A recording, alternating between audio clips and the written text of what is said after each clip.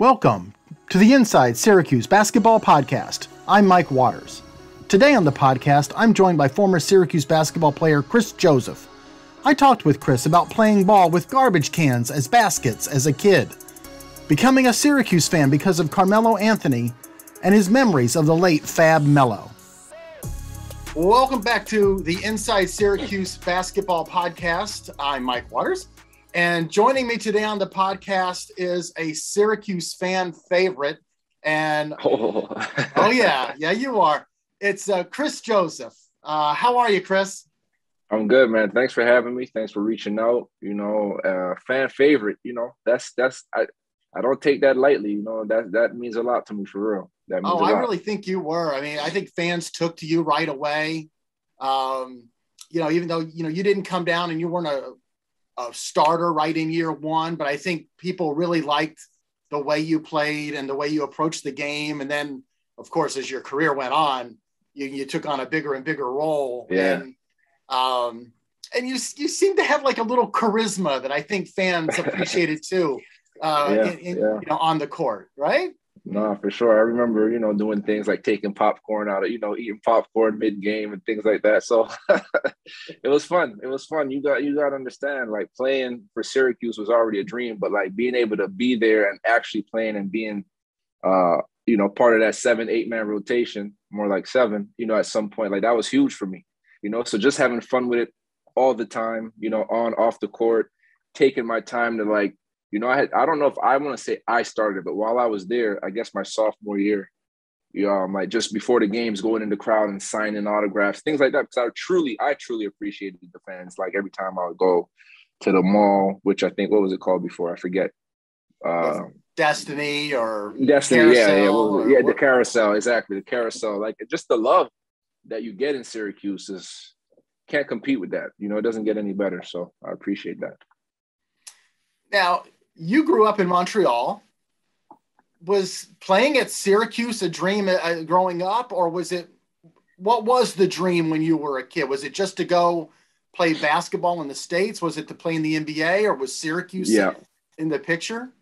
So growing up, I wanted to become a professional basketball player. I didn't know what professional. I don't know if I said it at that point thinking solely about the NBA or just, because I didn't know much about Europe.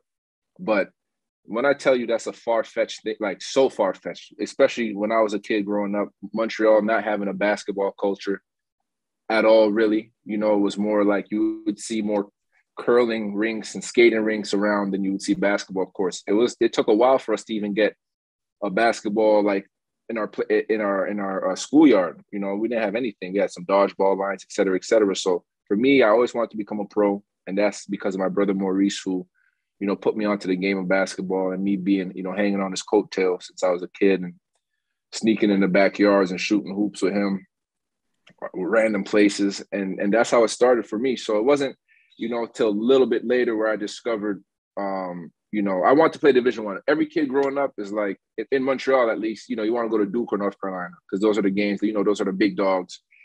And when I got to a certain age in my teenage years, early into my teenage years, and I discovered Carmelo Anthony, that became my favorite player immediately at that point. So Oak Hill, I followed him from that point on when I, figured out who he was.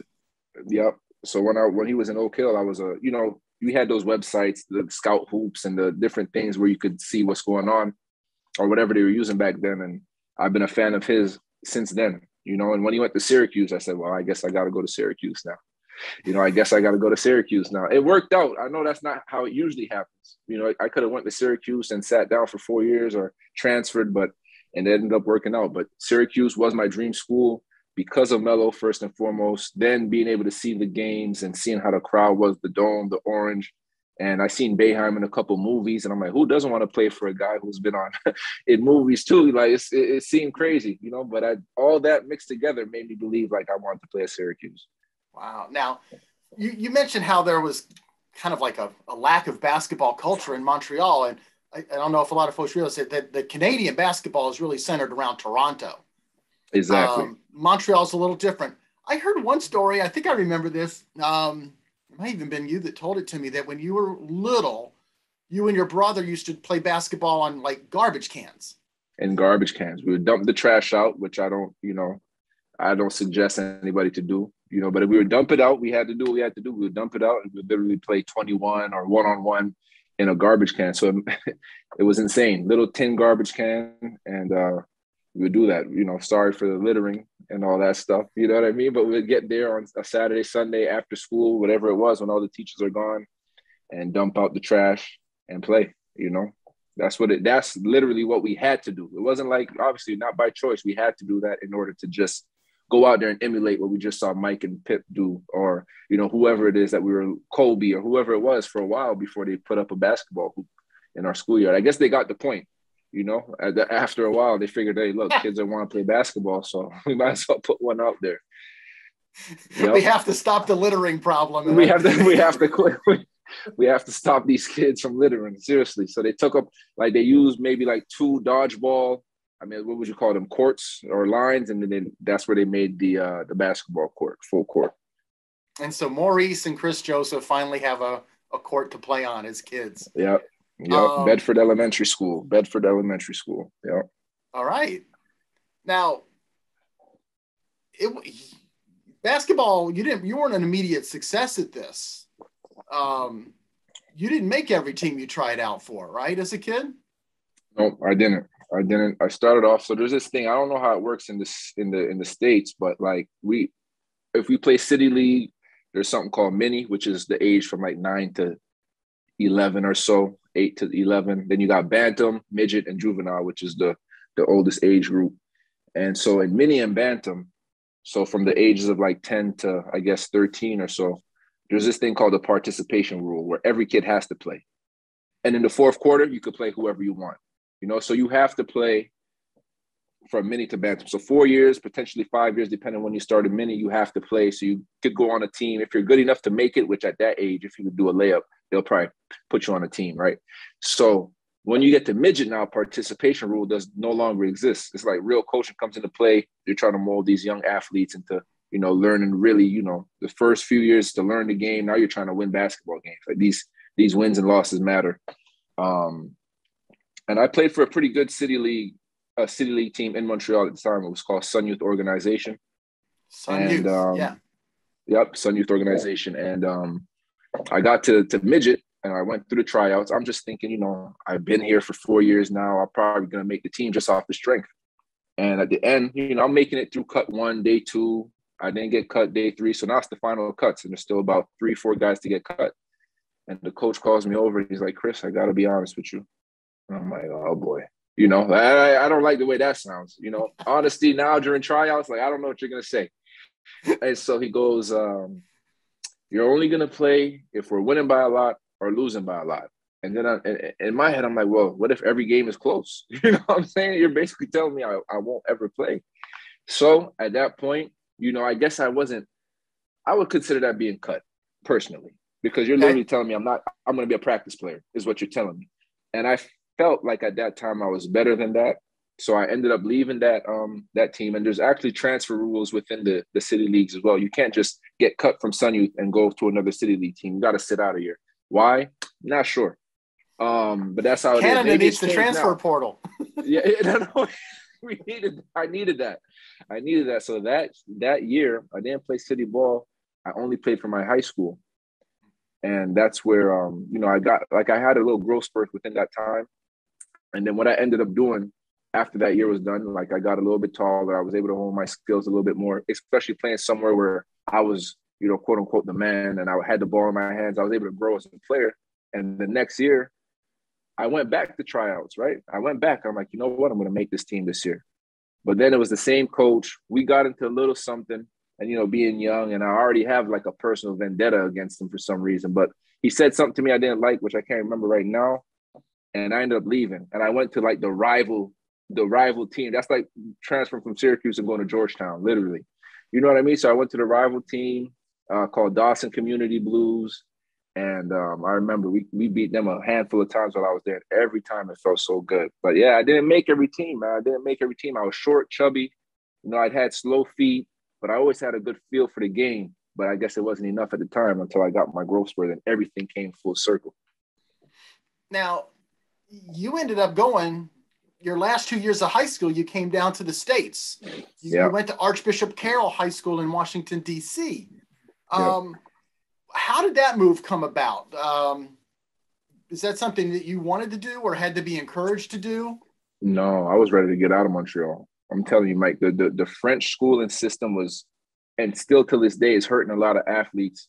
The way they're just, or maybe it's not necessarily the French. The French was hurting me, but the Quebec schooling system really hurts kids. That's why a lot of kids these days are leaving way earlier to get to the States or to go to prep school in Toronto, things like that. But so I ended up going to Archbishop Carroll because this guy we all worked out with named Henry Wong knew the athletic director over there named George Leftwich, who played like for Villanova. And he went to Archbishop Carroll with Coach Big John Thompson.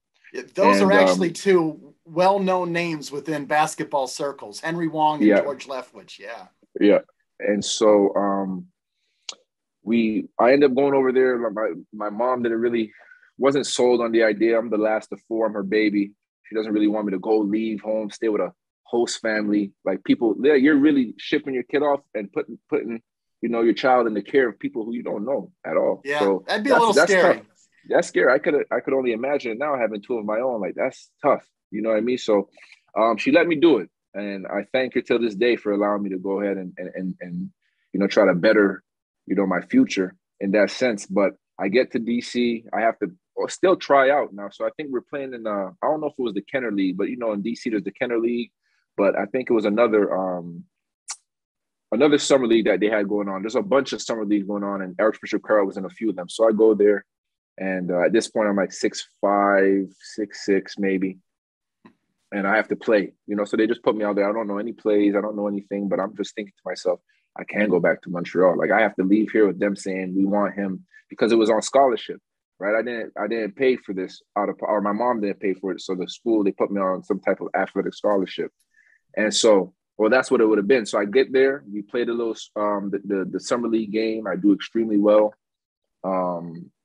Funny story, like I was on the bench and then, I got in the game and there was a timeout and one of the players who didn't know me, no one knew each other, right? Well, everyone knew each other. They didn't know me, but they just seen that I was 6, whatever it was. I was tall. He was like, man, get in the post. Like, why are you always on the wing? I said, I'm not no big man. Like, I'm a guard. So then, when he said that, that kind of put, I was playing a little timid. You know what I'm saying? I was letting the game try to come to me, which has been my style for my whole career, is just kind of let things come to me. But at that point, when he said that, I'm like, listen, I guess I'm not making an impression if he thinks I'm a big man. So next play down, I remember I do a move down the lane and I dunk it. Bah!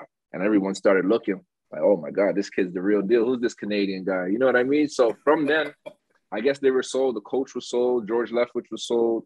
And, they ended up telling me that I was going to be coming back in August to attend Archbishop Carroll High School. So that was huge. So you spent 2 years at Archbishop Carroll in D.C. And you mentioned earlier that you had taken a liking to Carmelo. You were going to follow in his footsteps. You're going to do whatever Carmelo did. You're going to go to Syracuse. But you're in D.C. Did Georgetown ever make a run at you? Oh, did they? Oh, did they ever? They had Big John coming to the games, to come to watch me. And I was going to, like not private pickup games, but like I would go play pickup. They would play pickup not on campus. Sometimes they would go to other places, other locations, and play pickup. And I would be invited to these runs. And this is when I'm playing against Jesse Sapp. DeJuan Summers is there. Like these guys, Pat Ewing Jr. is there. You know what I'm saying? What's the point guard's name? Light skin, John Wallace. Was his name John Wallace? Well, they had a point guard over there, light skin point guard. But these are Austin Rivers' brother. Jeremy Rivers was playing there still at the time. Sure, so I remember him. Yep. So I'm going there and I'm playing pickup and I'm doing well. So I'm thinking, wow, like this is called, and they're, not to say whining and dining me because I'm right in their backyard, but they're making sure that they're keeping in constant contact with me. They're inviting me to these runs, inviting me to games, and I'm seeing the guys. And at this point, I really like Jeff Green too. Like I like the way Jeff Green played. And they were saying things like I could be the next Jeff Green. You see how he operates in the what's that boring offense they play again? the Princeton offense. And so I'm like, I like Jeff Green. So that's not a bad comparison. You know what I mean? I could see myself doing some of this things, like similar things. And, but I was honestly still, and this is my first, this is like my first year in DC, right? So on weekends is when we're playing these pickup games and things like that. So I'm still waiting for Syracuse. So, my first scholarship offer actually came from Clemson, but soon after, Georgetown, George Mason, George Watt, all the Georges from DC, offered me a scholarship, Maryland. So every local school pretty much offered me a scholarship. Then you had Pitt, you had UConn, a bunch of different schools. And I'm thinking to myself, this is all good and dandy, but where's Syracuse at? Like, I don't understand. Like, haven't I reached them? Like, how does this work? Because I don't know anything about the process, right? Mm-hmm. We in Montreal don't grow up knowing about the recruiting process because we don't know, especially leaving school or leaving home and going there at 16. Guys go to CJEP. I don't know if you're familiar with that in Montreal, and it's like a prep. That's like prep school, and then they're able. But I was young. I knew nothing, but I did have my brother who ended up going to Michigan State and Vermont. So he kind of went through the process, but through Montreal, right? I had to leave, but I was able to ask him things a lot. So that was huge for me, having him just kind of guide me and like help me out a little bit because, had it not been for him, I would have probably committed to Clemson because the way they put the pressure on was like, we offered your scholarship first. You were sponsored by Nike. But in my head, I'm like, that's like 50 schools sponsored by Nike. Like, that's not a selling point, but I don't know anything about the process. And I call my brother. I'm like, hey, Mo, they're telling me I got to commit because they were the first ones to offer scholarship. He's like, hell no, you don't got to commit. Not right now. Like, wait, enjoy the process, et cetera, et cetera. So that's what I did. I took, but to be honest, I didn't take any visits. I visited all the local schools because I was right there. So it was all like unofficials. And my only one visit was to Syracuse. Oh, so you eventually did get up there. Yeah. I got up there for Midnight Madness, the one where AO broke the backboard. And so whose team? So Dante Green was my host. Okay. AO broke the backboard. So yeah, so that's what I was waiting for. But funny enough, the reason I get to Syracuse or get on Syracuse's radar is because Coach Red was coaching in the same league I was playing in, the WCAC. I think he was coaching Bishop Ironton, if I'm not mistaken, but I can't, don't quote me on that. Yeah. So it was Bishop Ironton? Yes. Yeah. So he was coaching there, and it's just funny how things work out, right? Because how does it happen that I get to DC when there's an alumni right there coaching? So I ended up giving them, I'm pretty sure it was a triple-double or close enough to it. So that Coach Red, I fit the mold at this point. Like, and now I'm 6'5", 6'6". I'm long, I'm athletic. So Coach Red calls Coach Murph and says, I think there's a guy out here, there's a kid in DC from Canada. He just gave us a triple-double. It'd be probably good if like Syracuse took a look at him because I was long and athletic, the mold, what you need to be, the criteria to be playing at Syracuse, for the zone purposes. And so that's how it happened. And Coach Murph ended up coming at some point and dropping off a letter to our coach, Clinton Perot. And Coach Perot, my high school coach, he knew how badly I wanted to get to Syracuse. And one day before practice, he tells me, hey, man, come to my office after practice. I got to tell you something. I'm thinking, what did I do today? I didn't get in no trouble. So, I'm not sure. Today, anyway. Not today. I had a pretty clean day. Did you dump over any trash cans in the school? Right there on school property. So I end up going to his office afterwards, and he pulls out this, he goes in his drawer, makes it all like suspenseful. He goes into his drawer, pulls out a few things, then he pulls out this orange letter. And I'm like, nah, that's from Syracuse? So I grab it out of his hands, boom. I see it with the nice little blue S on there, how they used to do the letters. And I open it up, and it was a letter from Coach Murph, just making first contact. Chris, nice to meet you. We're interested. However the letter went. And I was like, they don't even know it, but I already committed. They hadn't even offered me, but I'm committed already. If they offer me, I'm committing. That's amazing stuff. And so you end up coming to Syracuse, and your dream is realized. Yeah. Your freshman year, coming off the bench, minutes here, some minutes not so there. But one thing that always stuck out for me for your freshman year was in the 6 overtime game at the Garden. And you got to go in, and I forget which overtime it was. It might have been the second or third. I think maybe, it might have been third, even fourth. Like maybe the third at some point during the third. Yeah. But you don't go in at small forward. I don't, Mike. Yeah. I don't. And Renze had fouled out. Rick Jackson had fouled out. Yep. Christophe Ojanot had fouled out. Fouled out. So Kris Joseph is going to go in and play center. Going and play center. So these guys all get fouled. They're dropping like flies. I mean, man, we only got but 5 to foul out. So AO goes, Rick goes.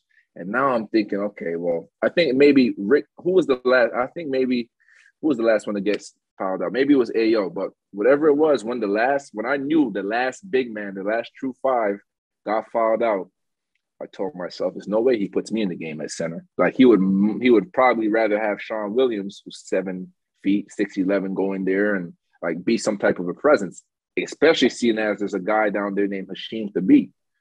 You know what I mean?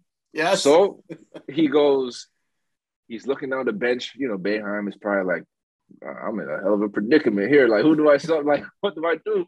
And he looks at me and he's like, Kris, get in there. And I'm like, whew. I've been sitting on the bench for 2 hours and 15 minutes. I've been needing to go to the locker room to use the bathroom since halftime. I'm like, this game can't be like, this game got to get finished. Like, I got to go to the bathroom. So now I'm subbing in and I'm playing the 5. And I tell people this all the time. I literally go into the middle of the zone. And I'm trying to do my best AO impression. Get your hands up and that's it, right? So I go in the game. It's like a dead ball situation, you know, because someone just fouled out. So, I'm subbing in. And I tell people all the time, I look to my left. There's Jeff Adrian, 6'9", 235, maybe 40, built like action figure. Then I look to my right, and all I see is UConn. I said, oh, that's the beat. So I looked and only could see UConn on his jersey. I'm like, this dude too tall. 7'2", 7'3". Yeah. So I go in there at center, and I know that, like, I'm like, how am I going to get rebounds over these guys? You know what I mean? Like, this is my job. I have to protect the middle of the court, of the paint. So it's insane. In my mind, I'm like, okay, I'm just going to, do everything that I can. We still have Paul Harris on the court at this point, who's a great rebounder from the 4 position. So I knew he would help out. But it was tough. And then on the offensive end, I just remember thinking to myself, set all these screens for Andy. Wherever he is, go set a screen for him. I don't know if I got a shot attempt or not. Like, I might have got a rebound or 2. I don't even remember. I remember taking a charge or attempting to. Maybe they called it. But that's it. That's it, man. But it was huge. It was like, I was like, wow, like, this is a historic game already. And like, I came in and I was a part of it, So I like when they show it on ESPN, like I still get my little cameos, you know what I mean? from that game. Yeah. The interesting thing is, heading into that next season, 2010, which is going to be a magical year. You guys are going to go from unranked in the preseason to number 1 in the country, and you're going to be Big East 6th Man of the Year. Yeah. And a lot of people didn't see that coming because you're going to lose Devendorf and Harris and Flynn off the 09 team. But all of that season, in practice, you're on the second team going up against the starters, and you guys got a secret weapon named Wes Johnson. A lot of people didn't know about old Wes, but I'm telling you. Yeah, exactly. So second team won a few practice scrimmages, right? More than a few. I'll say that. So it's crazy because Wes and I came in together. Coach Murphy recruited Wes from Iowa State, and we came in together. We were roommates, and it was cool to have him because he was kind of keeping me steady my freshman year. And just because he'd been through it. He was older. He was a great player. He was older, so he was able to, like, don't worry, Joe, everything's going to be all right. Just stick with it. Probably Murph telling them to keep me level-headed as well because it was tough. But going into sophomore year, we were able to see Wes the year prior, like, every day. He was doing it. He had something wrong with his foot, but we could see how athletic he was. We could see he could shoot the ball. And coming into that second year, my sophomore year, when he was fully healed, 100% ready to go, we just knew, okay, yes, we lost Paul, but I'll take that trade-off. We lose Paul and gain Wes. That's huge. we lose Devo, but now you have an emerging, like, confident Scoop, myself, you know what I mean? So it ended up working out. And we still have Ayo. We still have that great inside presence. Man shot 80% down there for his career from the field. So we were looking good. But so we start off. Who's the starting five? The starting five that year was Brandon Trish Andy, came in as a freshman. Yep, Brandon came in. Brandon comes in as a freshman. So it was Brandon, Andy, Wes, Rick, Ayo, if I'm not mistaken. Right. And you and Scoop are.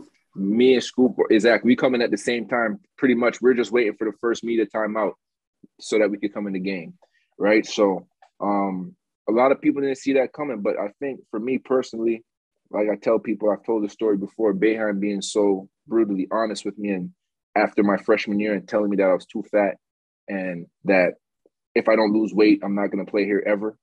You know what I mean? And I'm like, well, yeah, he has a point because he's like, I need you to run, son. I need you to be able to run the lanes, get on transition, because that's how we play. Get steals, get on transition, try to get easy baskets. And, I'm someone I could look myself in the mirror and say, yeah, he's right. As much as it stings at the time and, you kind of want to debate it or, come with some type of, response. I couldn't say anything because he was right. At this point, I'm 235 pounds, which I've never been in my life, but I gained that freshman 20. It's supposed to be 15, but I gained 20 because I wasn't playing. I, channeled that in with a little bit of, mad that I'm not playing, so I'm eating and I'm just, whatever was happening. Mm-hmm. And so, I lose all that weight. Shout out to Ryan Kabilis. He worked with me very, very, he worked me very hard that summer. Mm-hmm. And I was able to get down to like 2. I remember when we did media day, my sophomore year, I remember all the reporters like looking like, who's this new guy? Like I was slim and trim, you feel me? Yep. And so I come in there looking good and that was it for me. I think that was huge. Coach Boeheim telling me that. Coach Ryan Kabilis helped me whip me into shape. I was going to Manly. At this point, we didn't have the Melo Center, so I was going to Manly Fieldhouse, doing cardio like twice a day. Cardio lift and cardio again, eating differently, drinking much more water, a little less juice. I love me some juice, strawberry lemonade, raspberry lemonade, etc. But so we get into that sophomore year, and what happens? We lose to Lemoyne. Yeah. Right. So we go into sophomore year. We feel good. We're feeling ourselves, and we lose to Lemoyne. That was the changing point. That was the turning point of our season because it's like, how we lose to Lemoyne? And they're celebrating over there. And Coach Boeheim after the game, boy, that was the longest time I stayed in the locker room. Like everybody was dry. Like no more sweat. We were in there for a while. He was just, chewing us out because, we should never have lost to Lemoyne. But, some games you play down to the competition, whatever it may be, you think, okay, it's Lemoyne. Traditionally, they might be scared. We're probably going to win, whatever the case may be. But we took them lightly, and that's something that we learned that day is like, you should never do that, right? So that after that loss, like Andy being our vocal leader, Ayo being our leader as well, they didn't let that slide. Boeheim didn't either. And from that day, the next day we had, I don't want to say we had a day off, but I remember, like I said, we went to Goldstein. It was Wes, myself, Scoop, Rick, Ayo. We were all like the vast majority of us were at Goldstein. We went to go get some breakfast, and we looked at ourselves. We're looking on ESPN. They're playing that over and over and over, looking like they won a national championship. And we're looking at the TV, disgusted. Like, man, turn this stuff off, man. Turn this off, man. Like, we don't even want to see it, but we know that at that point, it burned something in us. Like it definitely hurt us. And we use that as like, not even to say motivation, but we're way better than losing to Lemoyne, obviously. And I know at that point, Syracuse fans might have been real, real, real scared at that point if we lost to Lemoyne and we got to go play in the Big East in a few months, So that was the turning point right there. And I think we reeled off like 20 in a row before we lost one that year. Maybe 19, but we went something in before we got our first loss. I can't remember who we first lost to.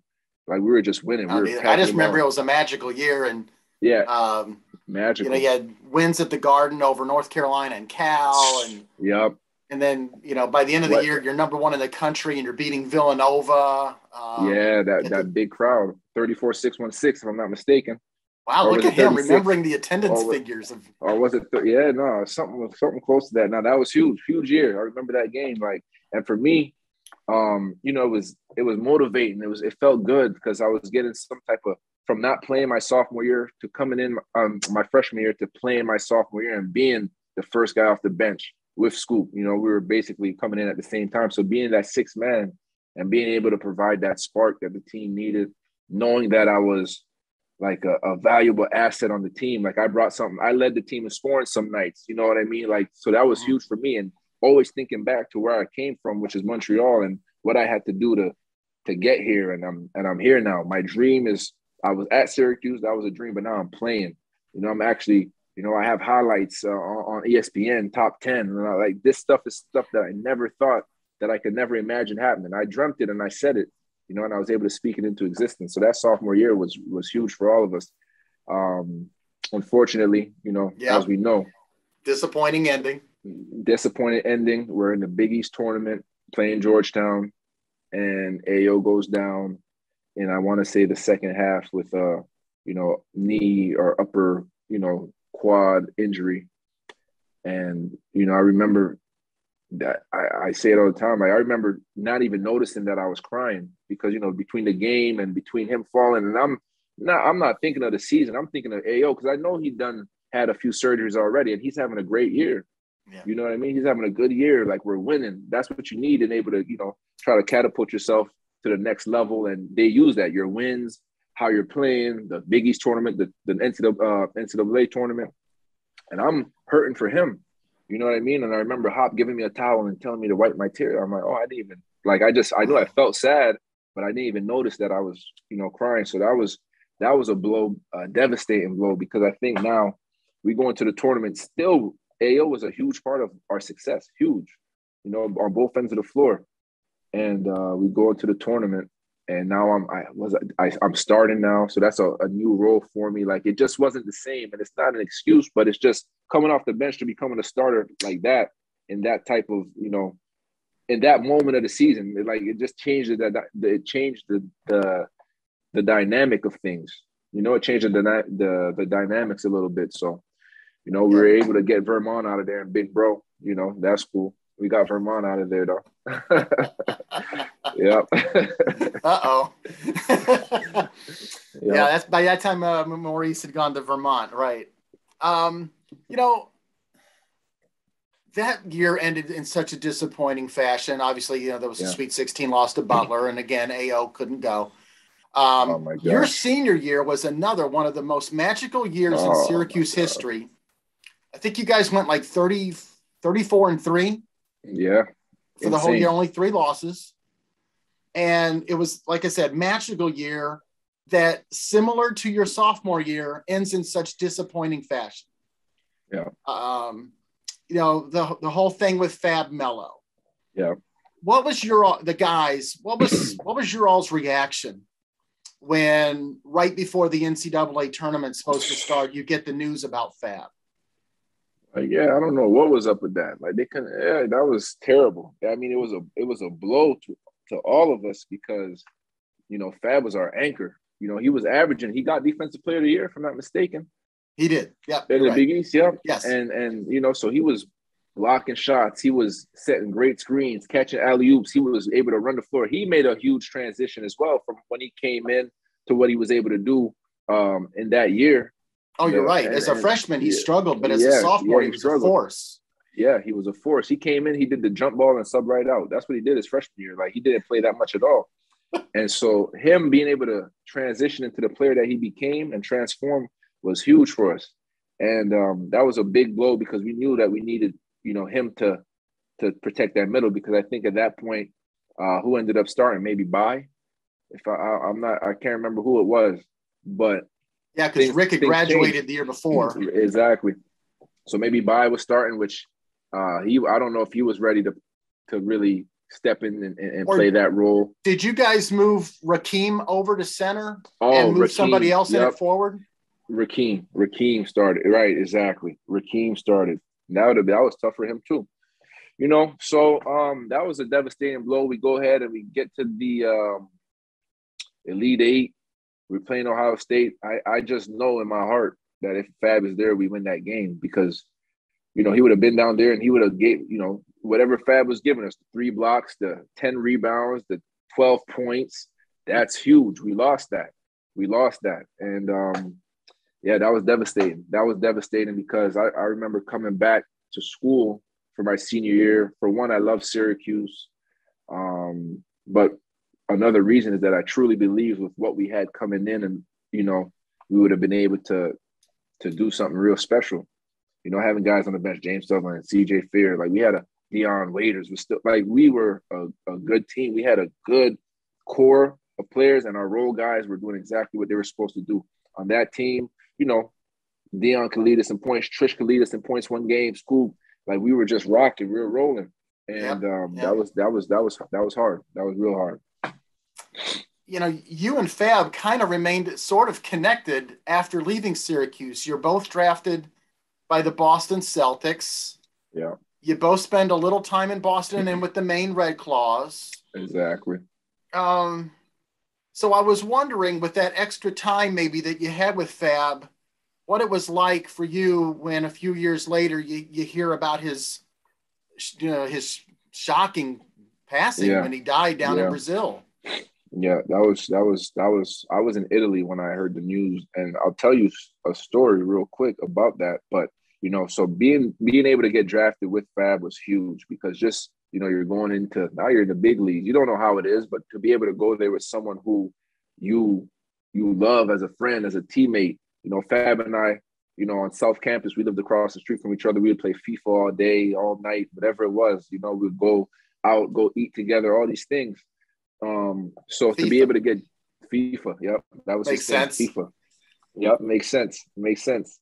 And we'd play. So we get drafted to Boston. I remember when he got picked by Boston, I was extremely happy for him. You know, Deion, Fab in the same draft. So I'm happy for my guys. And I end up getting picked up to Boston. Now he calls me and he's like, yo, we're just screaming on the phone. We can't believe it, right? So it's like we're going to be together again. We just spent years together in Syracuse, and now we're going to go into this new journey together. So that was huge. And we were both kind of dealing with the same things, like having to get, you know, go get assigned to the Red Claws together, you know. So, and then when we get called back up, sometimes he would get called up and I would stay or vice versa, but we were together and we were going through it. A lot of the times I slept at Fab's house. You know, we were playing, doing the same things, playing FIFA. You know, so once I was out of the league now, my next year I'm in Europe. Fab is still you know, going through stuff with Boston, and then he gets maybe traded. I remember the next summer, he ended up with Dallas because the next year I did summer preseason with the Magic, and we played Dallas. And seeing him again was like, so I went to where he stayed at in Dallas, and that was amazing. Of course, we played FIFA again when I went to go visit him, but that was just amazing to see my guy again. So I'm in Italy. And I literally that night, so I'm 6 hours ahead, you know, in Italy at that time. And I'm having dinner with one of my teammates who, you know, is really, really, really close friends with AO. So we have that connection. We both, AO obviously was my big brother, and this is his big brother. His name is Danny. So they're both from DC, whatever the case is. So I'm talking, and we're talking Q's where he went to Hampton for university, and we're just chopping it up, just talking college hoops. And he ends up asking me what's up with Fab Melo because he was like, yo, Fab was a force. We're talking about Fab literally that night. And so, and mind you, like I said, we're 6 hours ahead. And so I go to sleep and I tell him, I'm like, you know what? Honestly, I haven't heard from Fab in some years. And I've been trying to find contact with him because the last time I had spoken to Fab, I think he told me he was having a son. And I had already had my daughter at this point, so I was happy for him. And then I just lost contact. His number wasn't working.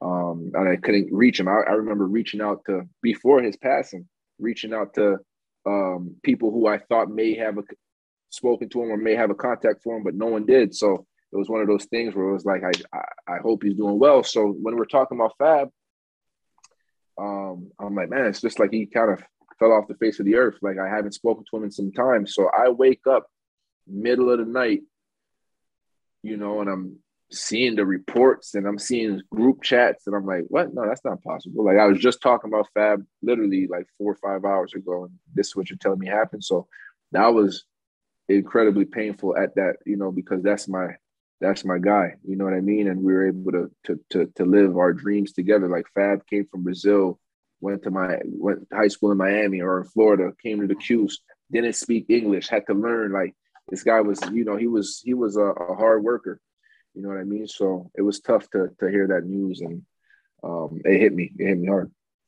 Yeah, there's been only a couple guys that I've covered that passed away way too young, and Fab and Conrad McRae are up there. And it's like, it's sad to me to think of somebody so young passing away. And I always think, like, well, what about their teammates? The guys that grew up with them and of the same age. It's got to be such a shock as well as a devastating experience. So, well, let's try to lighten the mood just a little bit here before we wrap this up. Okay, Kris? Yeah, no question. No question. You're back home in Montreal now. Yeah. What are you up to?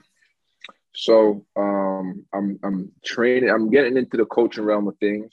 So I'm looking to coach, but at the moment I'm actively training kids. I have a Kris Joseph hoops that's up and running. So I have kids in Montreal and the outer of Montreal reaching out to me to try to get skills and development trainer. And it's been boys and girls, so it's been fun, because I always enjoyed, I've done camps in the past as well, where I had Division I scouts come and, take a look at some of the top prospects in Montreal. So it's always something that I wanted to do when I was done playing, and I was able to do it while I was playing in the summertime, create these camps and give these kids an outlet, because I knew it wasn't easy for me, the way I had to leave home in order to, get this look from Division I universities and et cetera, et cetera. So it's something that I always wanted to do: coach, help kids get to the next level, and give back to my community. So that's what I'm up to now, and it feels amazing. Basketball goals, not garbage cans, right? That you're working on. Yeah, no, real goal. Now we got courts up, we got we got glass backboards and all that. Yes, sir. Bringing basketball to Montreal. I love it. And you know what? I know Syracuse fans are going to love listening to you and hearing your stories on this podcast, but I know some Syracuse fans have been hearing you lately. You've joined up with your former teammate Eric Devendorf on a semi-regular deal on Q Sports Q's Talk, right?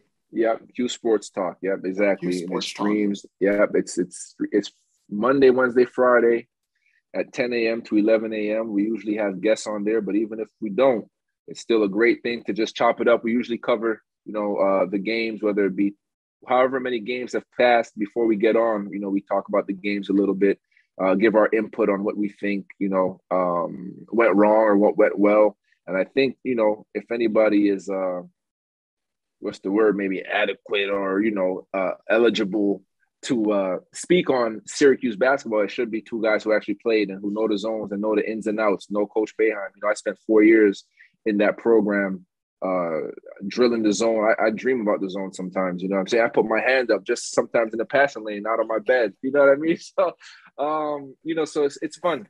It's fun. Eric Devendorf being a guy who I looked up to as well when I was watching him play when I was in high school, just how effortless it was for him to score the ball and things of that nature, for us to be able to come together and, have this show where, he asked me if I want to be a part of it. And I said, absolutely. It is amazing because I do love basketball. I love talking about it. I love teaching it. So to be able to watch Syracuse games, which I do anyway, and to be able and to watch it and talk about it a day or two later is amazing. Well, I've heard you guys once or twice. It's really a fun listen. So if anybody's out there and they're looking for it, it's Q Sports Talk. Look for Kris Joseph and Eric Devendorf. Listen, Kris, it's been great having you on this podcast and catching up with you. You look great. You sound great. I appreciate your time here today. Thank you. Thank you. I appreciate you for having me.